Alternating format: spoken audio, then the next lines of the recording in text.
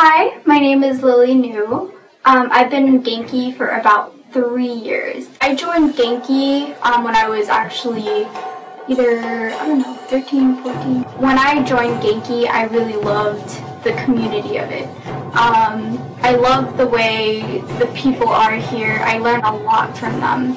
And being a teen myself, I feel like having Asian role models around me is really, really important.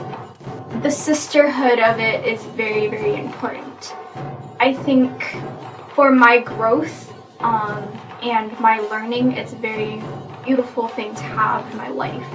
I was actually adopted from Cambodia when I was about 3, 4-ish, and my mom is also adopted actually. So we actually connect on that level. And I was having all these problems and I didn't know why, feeling worthless and just feeling really terrible about myself. I have a lot of learning issues. I have a lot of mental blocks.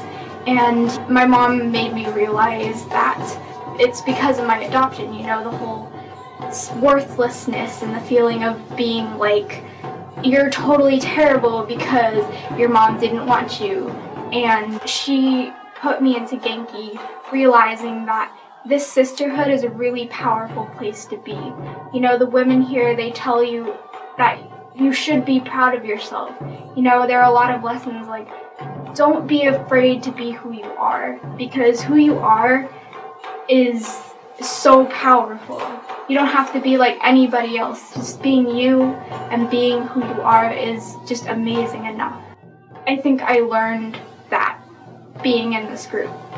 And I think it's being here is my self-healing. And what the group brings to me is so amazing. I really strongly love them with all my heart.